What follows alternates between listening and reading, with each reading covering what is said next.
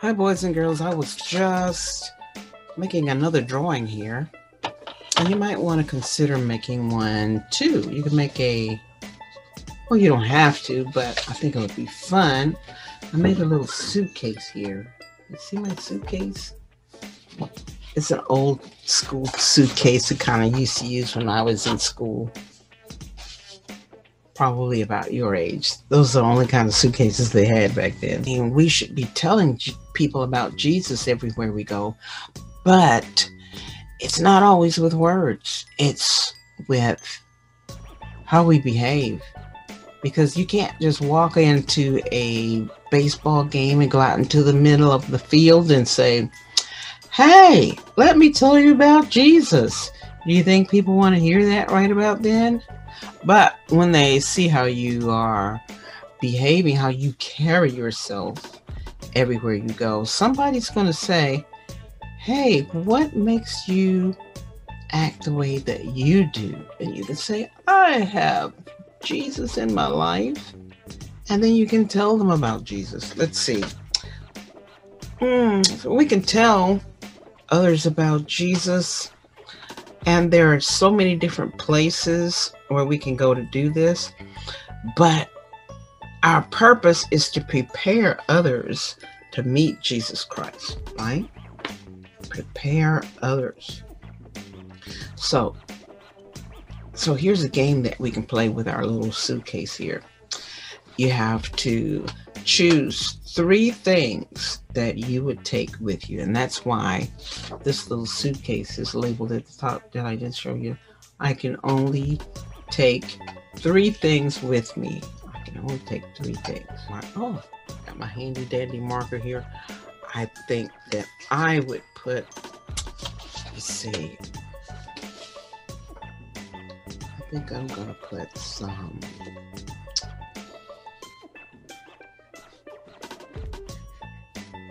I think you have to be kind of brave when you ask God for that, and I think I would take some courage with me. And let's see, I would take I wouldn't want to carry me, thinking practically, so that I can eat. I think I'd have to take my ATM card or a credit card so I can eat and not carry all that cash. I don't like to carry cash on me. Let's see, what else would I carry? I would probably carry a great big smile. Of course, I want to take some kind of device where I can read my Bible, whether that's on my phone or on my tablet. Um, I like to kind of leave my paper Bible in one spot because I've torn up so many carrying them around. Let's see. Anyway, you think of that and play that same game with your people at the house, okay? And see what you come up with. And you can always write me about them. Now we're going to go to our story, and you know where you are, right? All right, so it's time for our winter lesson number 4. Prepare for a change. For December 27th, 2020. And you know where you are. You're in Miss Kathy's class, and you know that I'm glad to see you. If you don't know, now you know. Today's lesson, the scripture is from Matthew, the 3rd chapter, the first through the 12 verses. The key verses. Prepare the way for the Lord. Make straight paths for him. Matthew, the 3rd chapter, and the 3rd verse, B. And we know when we see B that there's an A part and a B part, and they took the last part of the 3rd verse to use for this, okay? So it's prayer time. Thank you for everything that you've done for us and everything that you're about to do. Thank you for having us learn about Jesus and what we must do to be saved and how we can be an example to others to come to Jesus, Father God. And we can tell all about him. Give us the courage, the wisdom, the discernment to talk to the right people at the right time, Father God. Just flow through us and use us Your will and your way. We ask this in Jesus' name. Amen. All right, boys and girls, let's see the words to know first. And the first word is a strange word. It's brood. Brood. Have you heard that word before? It's a young group of young animals, like a group of young birds or a group of um, like young birds hatched from the same mother. That's her brood.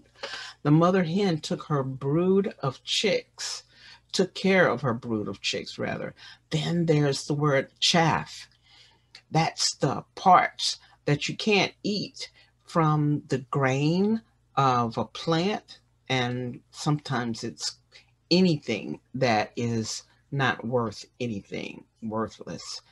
And then there's locust. That's an insect that travels in swarms and it can damage crops. You heard them in the Bible. The locust came and ate all the crops of the people as one of the plagues. Okay. The cornfields were destroyed by locusts. Now, here's something about locusts in the South. Sometimes we call this animal that sings in the trees on summer nights, we call those locusts, but they're actually cicadas and they're very different. So you don't have to try to destroy them. They're not going to destroy your crops. Okay. Pharisee is the next one. Pharisee. The PH has the F sound sometimes, and one of those times is right now in the word Pharisee. That's a member of an ancient Jewish sect, part of the Jewish religion culture, and they stuck to a really, really strict oral and written religious law, and they believed that the Messiah was coming. The Pharisee, the sentence goes, were often chastised or fussed at by Jesus in the Bible. The next word is repent. If you feel sorry that you've done something wrong and you completely turn around and do just the opposite from then on and never turn back, that is what it means to repent. If you're just saying you're sorry, that's not repenting. If you're saying, I'm sorry, and you're really not sorry, that's not repenting. And if you go back and do the same thing again, you're not repentant. You're just saying you're sorry just to please somebody else. The Sadducee is, oh, that doesn't look like Sadducee, but that's what that word is. A member of another ancient group. They were Palestinian, and they would also disagree with certain people of the Jewish population back then. They didn't care much for believing in the Messiah, that a savior was coming, and they would take sides with the colonizers, which were the Roman rulers at that time, who came and just conquered the area and made it into one of their colonies. The Pharisee and the Sadducees resented Jesus's ministry and tried to bring him down. And you hear them talked about all the time in the Bible. Oh, let's see. She's got that one twice. So, and a viper. I guess you wonder where we're going with this one, but it's a poisonous snake. And a sentence would be, I could see a deep pit of deadly vipers below. Oh, that kind of sounds kind of scary, like what's this name in the movie? Indiana Jones. If you ever saw that movie, he was afraid of snakes. Oh, kind of spooky sounding. The next word is wilderness. That's any area that's still in its natural state. No houses, no people living there, just trees and animals and no people though. So an example would be the Boy Scouts camped out in the wilderness. Have you ever been in the Scouts and camped out Oh, I remember when I had my brownie tree, we would have fun camping out. So now let's look at the source.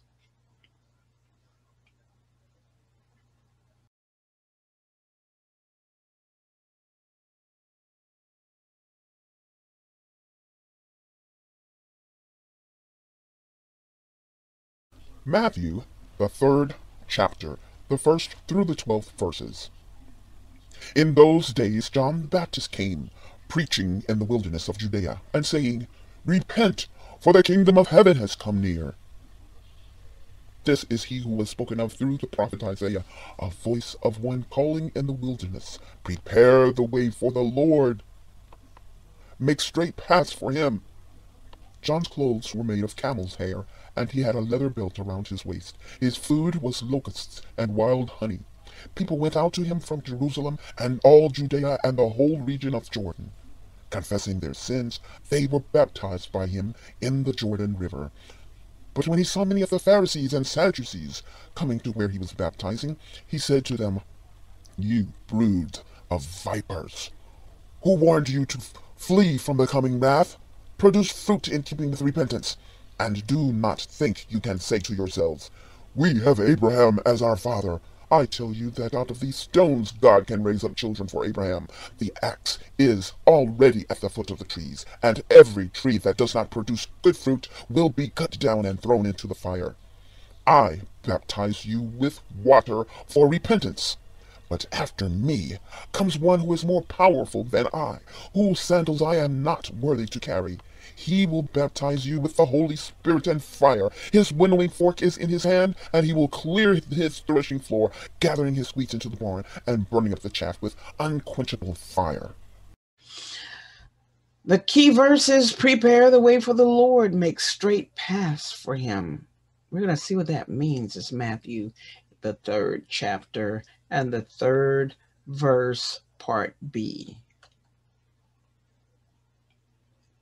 John the Baptist preached in the desert.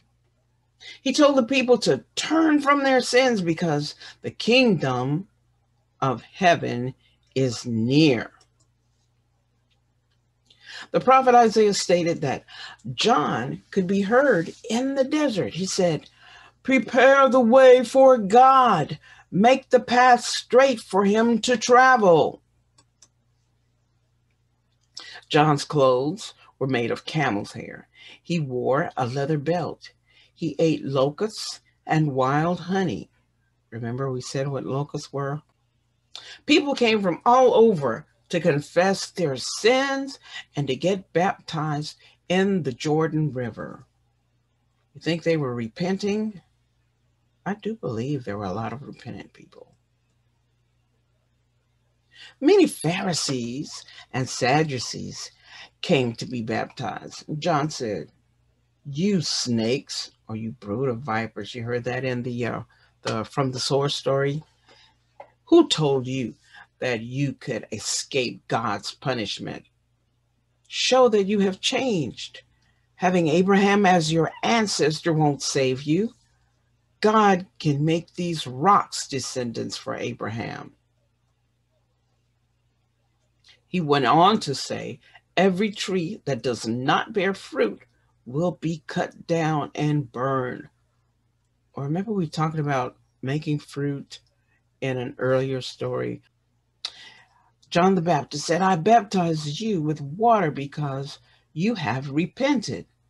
The one coming with after me baptizes with the Holy Spirit and fire. He is greater than me. I am not worthy even to carry his sandals.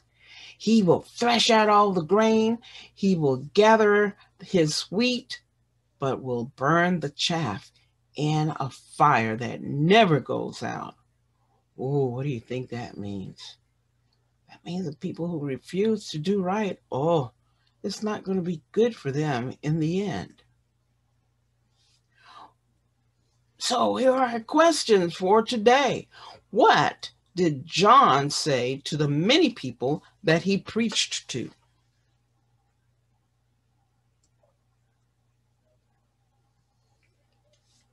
Okay, he told them that they cannot escape punishment and needed to show that they had changed or repented.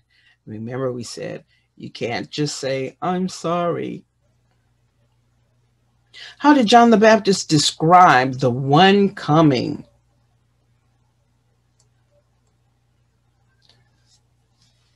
Yes, the one coming would baptize with the Holy Spirit and fire. He is greater than me. I'm not worthy to even carry his sandals, he says. So now it is time for our contemporary story.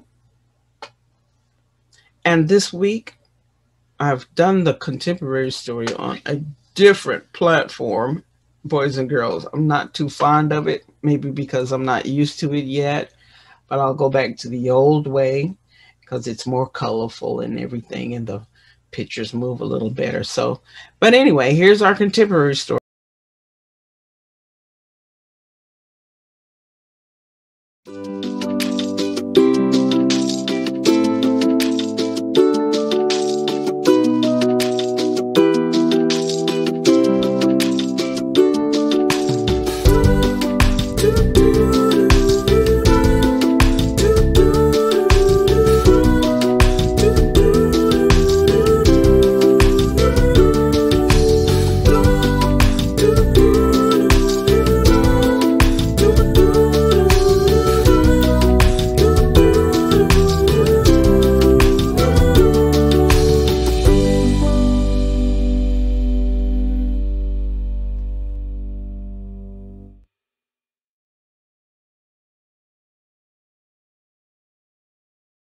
Michelle, please see me after class. There's something that I want to discuss with you.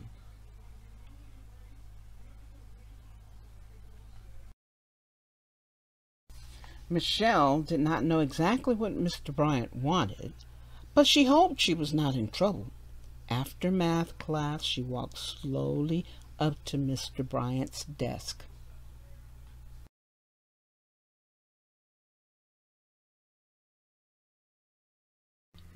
Yes, sir. You wanted to see me?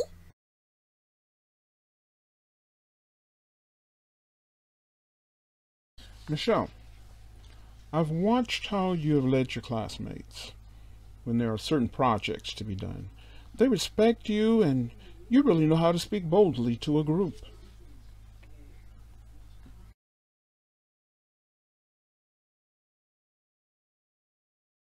Now, on next Friday, we have our school Christmas service day.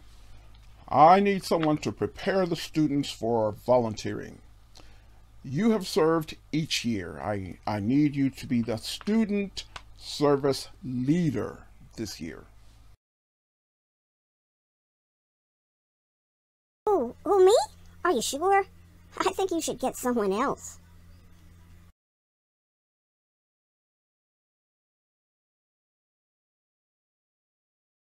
No, I'm sure that you can do it.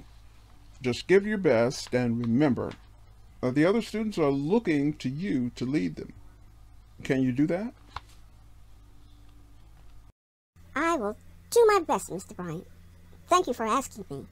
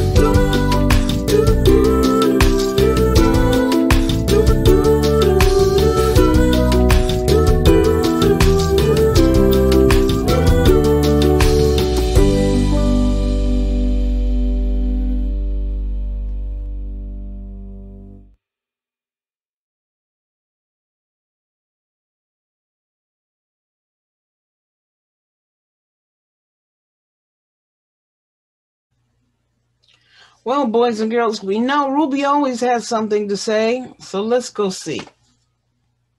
Hello, everyone. Ruby here. Have you ever been to the desert?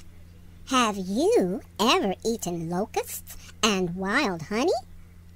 In today's lesson, we hear that John was preaching and baptizing. Well, it sounds like John the Baptist was on a real adventure.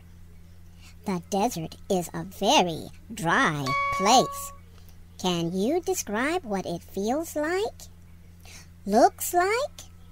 What food can be found in the desert? Let's think about all that John endured to preach about the coming of Jesus.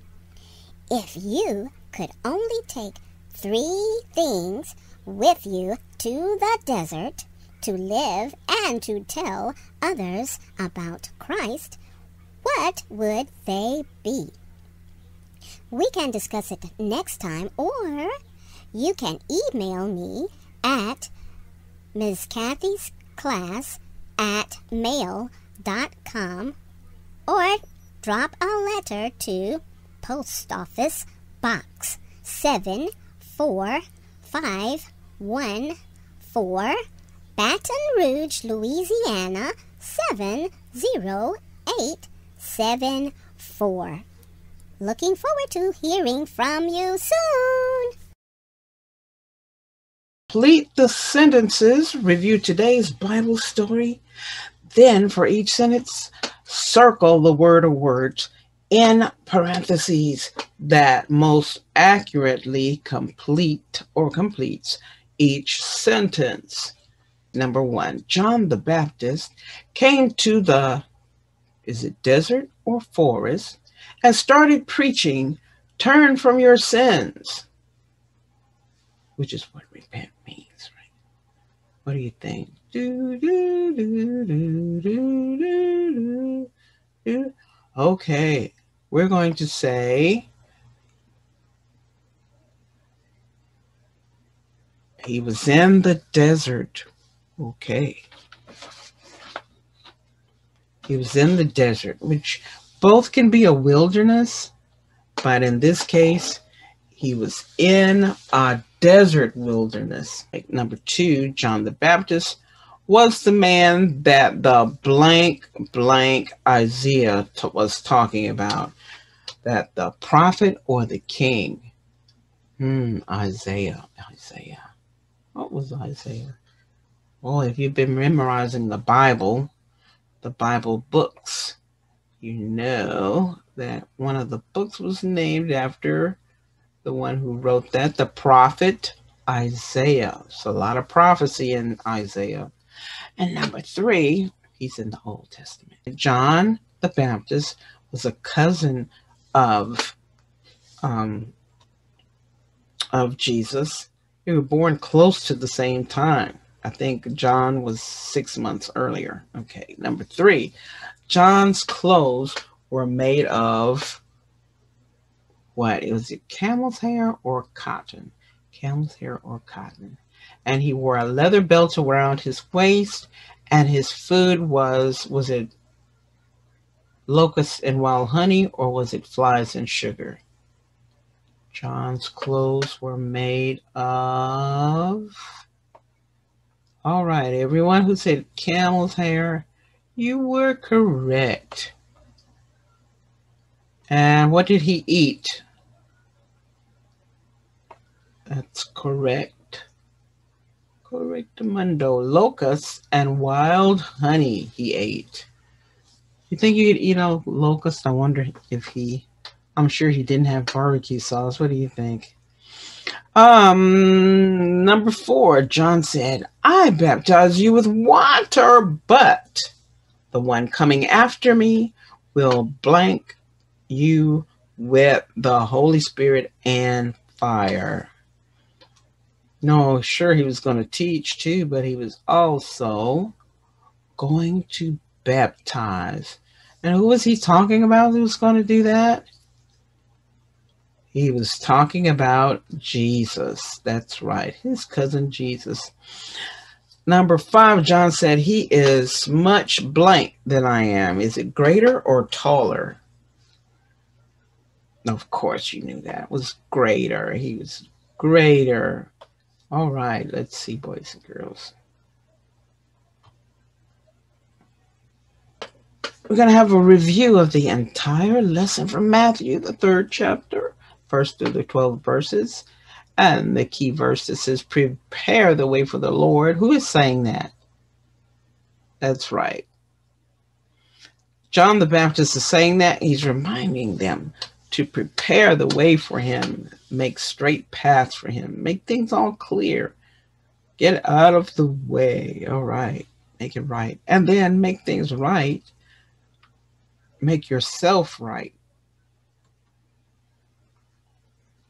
So in this lesson, John the Baptist, as I said before, he was Jesus's cousin, and he preached that the kingdom, if you remember too, let's see, John the Baptist was Jesus's cousin, and his parents were old. In fact, God showed how powerful he was by having this very elderly couple have a child in John the Baptist. So by this time he was probably, yes, he was living on his own, and he lived out in the wilderness. He didn't care about material things. He baptized anyone who had confessed their sins and truly repented. He preached that the kingdom of heaven had come near because, what do you think? That's right, because Jesus was now on earth in human form. So number 2, the Pharisees and the Sadducees, these were people that had certain interpretations of the law or what to do with the law. And sometimes they thought that they were better than regular and smarter than regular folks, everyday folks. But anyway, they came to see John, to see what he was doing and see what he was teaching, so they could make sure that they could criticize him. Okay. And they saw that he was baptizing, and then they wanted to pretend like they wanted to be baptized too. And John challenged them. He said, you're being kind of fake here. You want to follow, memorize all these laws and rules, but you don't want to really follow the law's real truth. So he challenged them, and he called them a brood of vipers, or little children of snakes, right? So he challenged them because some of them were trying to just get in with the Romans for their own, to make themselves more important. And he said, that is not the way you should be. So you're all fake. Basically, you need to get out of here. John quotes Isaiah from the Old Testament, Isaiah 40, the 40th chapter and the 3rd verse, as he announces that Jesus was coming, because Isaiah, a prophet, had prophesied or foretold the future of Jesus's coming. John believed Jesus was more superior and more powerful than himself, because some people wanted to worship John, and he wanted to make sure that they knew that he was just preparing the way for Jesus, and for them to make sure that they paid attention to Jesus when they saw him, when he came. Okay. So he was saying, now look, I'm not even fit or important enough to carry his sandals, which usually, those are the kind of shoes they had back then. And the artwork is from Rowan. He's got his name really as part of the artwork down there. It says, may the sun always shine down on you. Isn't this nice? I like the little nice bright colors. Now, I would like for you to share your artwork or your questions with me. And you can write to me at Post Office Box 74514, Baton Rouge, Louisiana 70874.